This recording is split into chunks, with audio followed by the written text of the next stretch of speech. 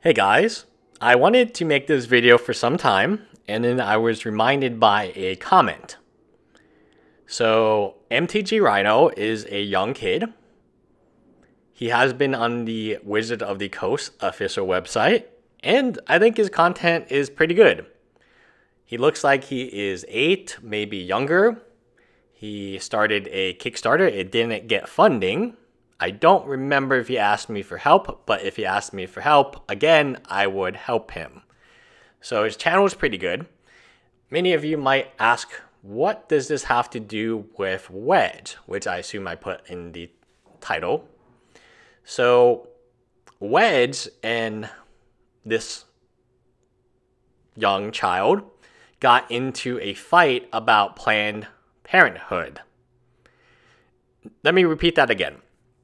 Wedge, a grown adult, got into a fight with this guy who looks like he's 8 and at the time probably 7. So this was over almost a year ago, over a discussion on Planned Parenthood.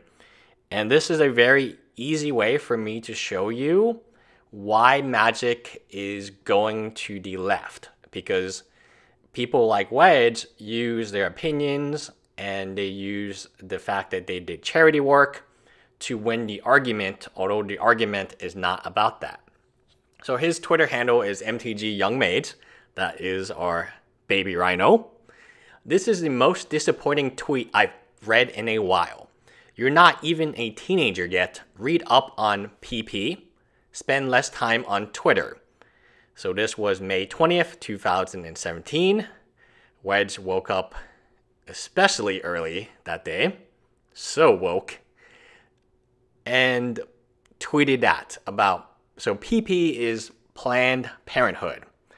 Now, how do we get into the next discussion? I don't know. I'm just going to read it to you verbatim. Remember, he's just a kid though. I disagree with the view, but I think he expressed it politely enough. Let's not dogpile on him. I mean, gosh, I remember some of the comments I made as a young kid about not needing feminism and feminism being bad. Laugh out loud. Which I said because my mom worked a lot and I was envious of the kids who had stay-at-home moms who seemed to have time for them.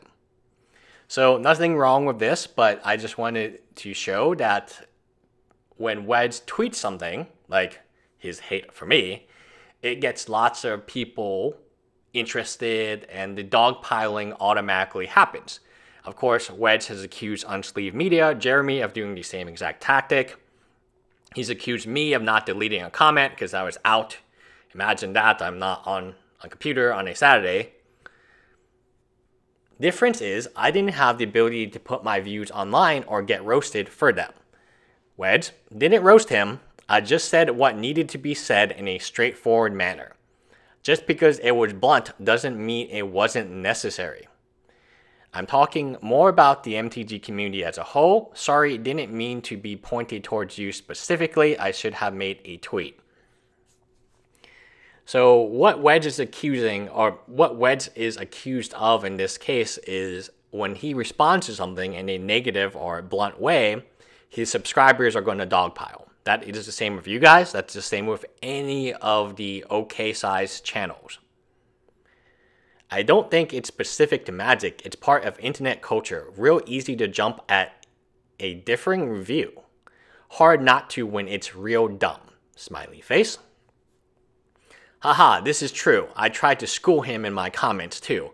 Again, we're dealing with a guy at the time who was probably 6 or 7. He's just trying to make some Magic YouTube comments or content. He's trying to get his name out there, that MTG Rhino. And yeah, I mean, this is not what you expect from a pillar of the community, right? Differing views, huh?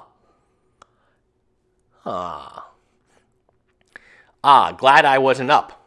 I have lost some good friends in the MTG community for siding with him. With a 7 to 8 year old, I'm trying to get over the fact that this is a young child interested in Magic the Gathering, and he's being dogpiled by one of the biggest Magic the Gathering YouTube creators, a person who voted for the Hall of Fame with his amazing credentials, who's never been on a Pro Tour, never received a Pro Tour point, and in my opinion, he went to the Community Cup.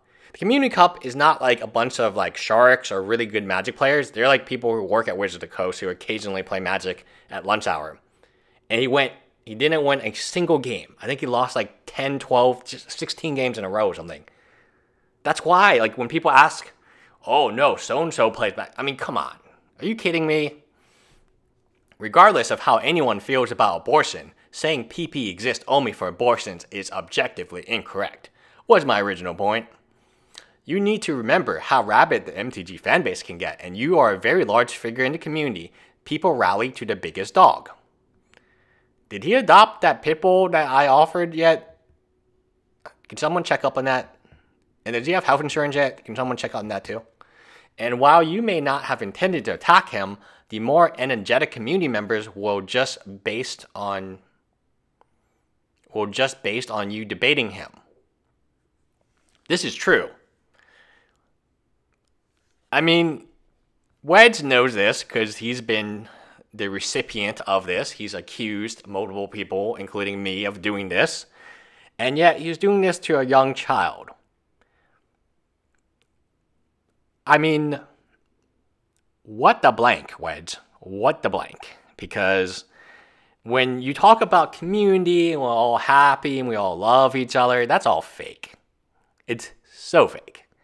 And the reason it's fake, because when you have a little rhino and the rhino is trying to get bigger, he's trying to get, a Kickstarter to fund his growth of his channel, you don't have these pillars of community promoting this little rhino, right? They don't do that. And then his Kickstarter fails. What do they promote? Their own medical bills, their own Patreons. Can I have $1? But if we truly were a community that really cared about each other, wouldn't we want the youngest members of our community to grow, and then they could get more young members interested? Why are all the large members of our community, why do they look exactly the same, say the exact same things? It's not a surprise that everyone signed up for Pico Trade. These large channels all had Pico Trade videos the day after each other. Do you think that is coordinated? Maybe. Over the long term, we've gotten pretty good at recognizing those people and making sure we respond accordingly, aka not at all. Recognizing those people. Does that sound like a Hillary quote? Those people. I mean, we have pretty extreme language being used by... And this isn't the worst part. If you guys have lasted this long for the video, I promise you the next part will be scathing. It will be a lying, chomping on whatever a wedge is. A Wedge Junior cheeseburger. It's not good for me. Probably should just stay away from Wedge Junior cheeseburgers, especially extra cheesy. Anyway, here we get a response. Regardless of how anyone feels about abortion, saying PP exists only for abortions is objectively incorrect, was my original point. This is true. Long discussing with Dad this morning, I hope people are as passionate when I help Wedge with St. Jude's or support Special Olympics. This is the type of response I expect out of a 7-year-old, or I guess 8-year-old, I don't know, a young child would respond in this way. But Wedge's response is very indicative of how crazy some of these YouTubers are. Kind of hard not to be passionate when we're working so hard to save terminally sick children. St. Jude's is humanity's best.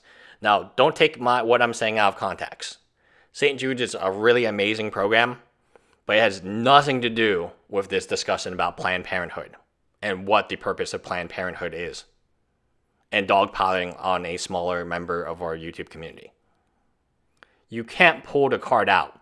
That would be like, I robbed this Target for Magic cards, but you know what? I got arrested and I tell the police, dude, I foster dogs, don't arrest me. If you arrest me, then the dogs I foster won't have homes. So let me go with these bent Magic cards. So at the end of the day, You cannot say just because you did something good in the past doesn't give you carte blanche to win every argument. So again, we have an individual, and his work in St. Jude's is admirable. That is something that we should envy, and we should support, and we should help. But you cannot bring that in an argument like this about Planned Parenthood supposedly educating a young child about Planned Parenthood by dogpiling on him, which his own subscribers and supporters agreed that this, yes, indeed was dogpiling. So, yeah, subscribe to his channel and say hi from a lion to a rhino. Now, do lions eat rhinos? I don't believe they do, and hopefully I would never have to. If he's watching this video, he does follow me on Twitter. I'll just say this. If you have another Kickstarter, yeah, I'll promote it. I'll promote it on my channel. He does follow me on Twitter. I do not remember if I've ever interacted with him. But at the end of the day, he's a young child interested in Magic, and he is the future of our game. Why are we dogpiling him about Planned Parenthood? And is there a better way to do it? And lastly, you cannot win every argument by just saying what you did in the past, a charitable action you did. So Lance Armstrong cannot say, oh, well, you know, I got caught cheating for steroids, but it's okay because I raised all of this money for... So yes, that Livestrong is still in existence. It's still Nike. And that was great. That was a great foundation. But you can't really use that excuse every single time that you want to win an argument. And if the argument is you cheated at bicycling, then you can't be like, oh, look at all the good I did. No, you still cheated. So if you dogpiled a kid, you can't then go on to say that you raised a ton of money for kids, and therefore your actions are appropriate. Anyway, that was kind of mean, wasn't it? But subscribe to him and say hi from, let's say, hi from a lion or something like that. Bye. Narnia.